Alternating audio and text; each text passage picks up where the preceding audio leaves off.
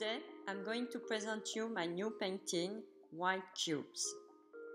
This painting is part of the show 2020. 20 artists in 2020 at Heidi Vaughan Fine Art.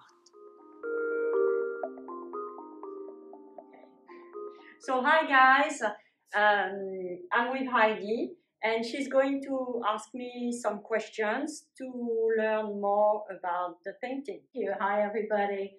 I guess my first question for you is, this painting is entitled White Cube. Why?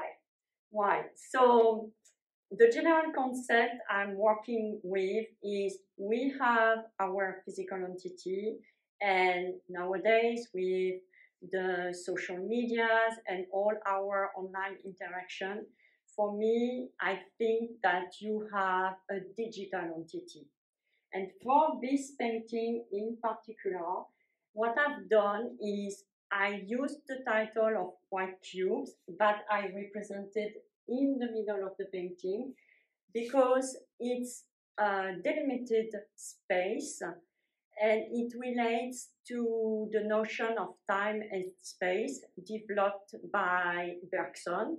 So it's in one word how our environment is delimited, digitally speaking, in time, the time we spend online, and in space as we have in our interaction online specific goals and specific interaction with a certain type of people due to the implementations of algorithms. So I know that you made a lot of work during the lockdown. This has been a super fertile time for artists. And I know this painting is related to COVID-19. Yes. And I wondered if you could tell everybody how. So the starting point is during the COVID-19, at the beginning, in the news, you had the story of a cruise ship which was in the harbor, stuck in the harbor with COVID-19 patients. And what I've done is part of the photo on the background that I put on the background, it's the blue shape and it represents the windows of the cruise ship. And also there you have the blueprint of the cruise ship. And the relationship with the pandemic and with the White Cube is if you go on a cruise ship for your vacation, you extract yourself from the society, you go to a certain place with certain rules and space as it is a cruise ship on the sea. That's why I wanted to integrate this part inside the painting. And also to link to the entertaining business, I put a photo of a box ring in the middle behind the White Cube, and as you can see you have there two boxers, and it's during a game where the boxers were standing alone, as when you have a pandemic, you couldn't have any physical spectators. So all the spectators, the viewers, were remotely watching the game. So it's also the distanciation. As in a cruise ship, you send photos of your vacation, of your physical entity during the vacation, you send photos, so you become more digital. Same thing in the middle, you have this game which is remotely watched by viewers, and it's how you envision through the networks, the digital networks, the life of others. And on my right side, on this side, you have blueprints and maps of ancient Rome. And ancient Rome has, of course, in the history, the course of history collapsed because of its complexity, but also it collapsed because it was touched by pandemics. So I wanted to make a relationship with history and how complex society can collapse when they are touched by unpredicted events.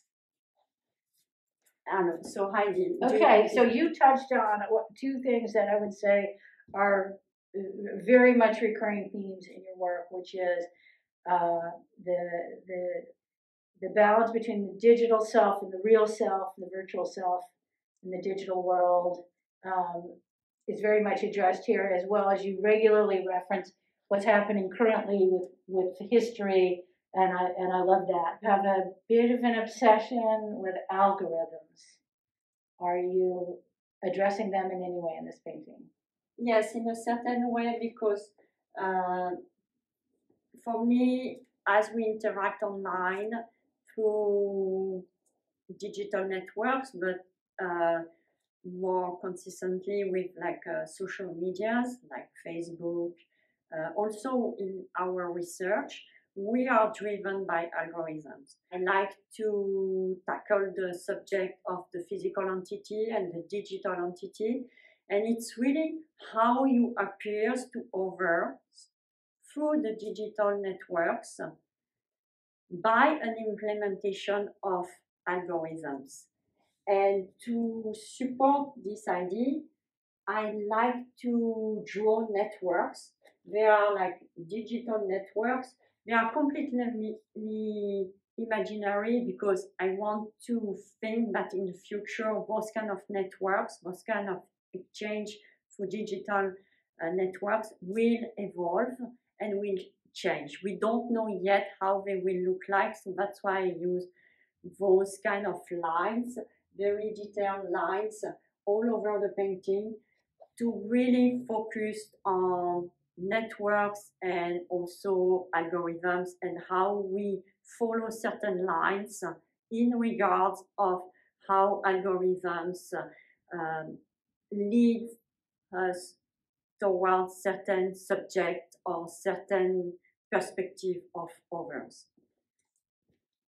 Okay, so there's one more area Okay. that I think we really associate with you and your work, and that is your beloved Michel Foucault in Terratopias. Yes. And I wondered, is that going on here? Yes. And can you course. talk about that? Yes, because for me, so you have your digital entity, your physical entity. So to give you a quick notion of Michel Foucault heterotopias, it's the other spaces within the society. For example, a church has certain rules and it's inside the society, a prison, a school. So in this painting, it's related to the cruise ship because it's a kind of heterotopias. It's another space within the society with certain rules linked to time and space, and you relate to the white cube.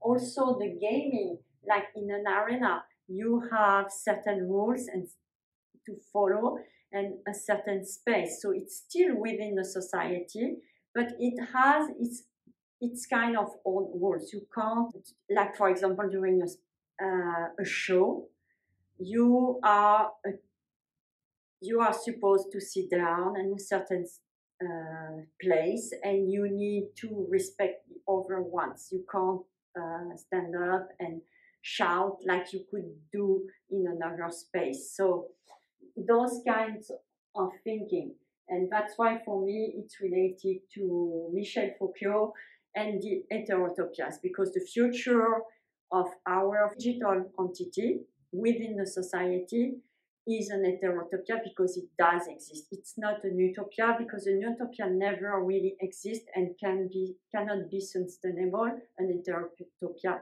is sustainable. So this is it. And Heidi, if you have something to say about the show. So we are representing 20 artists at the gallery, local artists, I might add.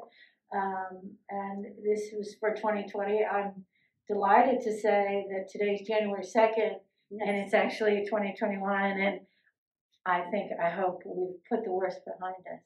But you have a show opening up this month in Montreal. Yes. You could talk about that and our show next month.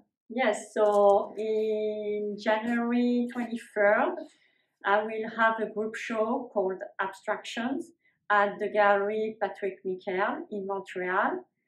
And in March, I will have a show here called the Order of Simulation. And it will be from February 27 until April 9. And you are welcome to hang out at Heidi's. She's very welcoming, and we are very socially distanced. Yes, we still we are wearing our masks. We are not having many people in the gallery at any one time. We're limited to 10 in the entire space, and we've not exceeded that since we shut down in March. And if you are blessed to live in Houston, you could even have a tour of Emily's magnificent studio, which is in the museum district.